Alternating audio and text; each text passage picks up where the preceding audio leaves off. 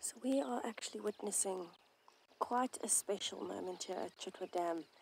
And you'll see this female hippo. She's quite far out of the water, very close to the bank in the shallow parts. We're not 100% sure which of these two scenarios it is. The one is that she's got a very tiny newborn calf that is suckling underwater, because that's what they do, they suckle underwater. And two, she's just given birth to this calf and now it's suckling underwater. And I have a sneaking suspicion that that is the option, because we could see something in the water behind her, but it wasn't all the way out.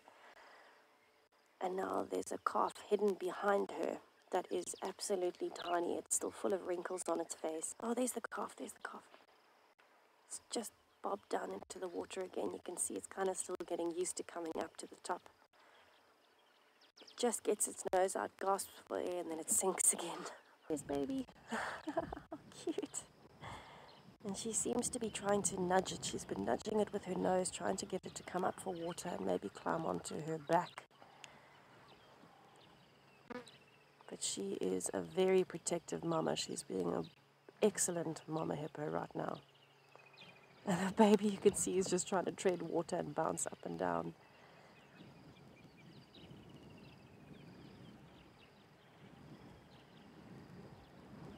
Oh, cute. It is so tiny.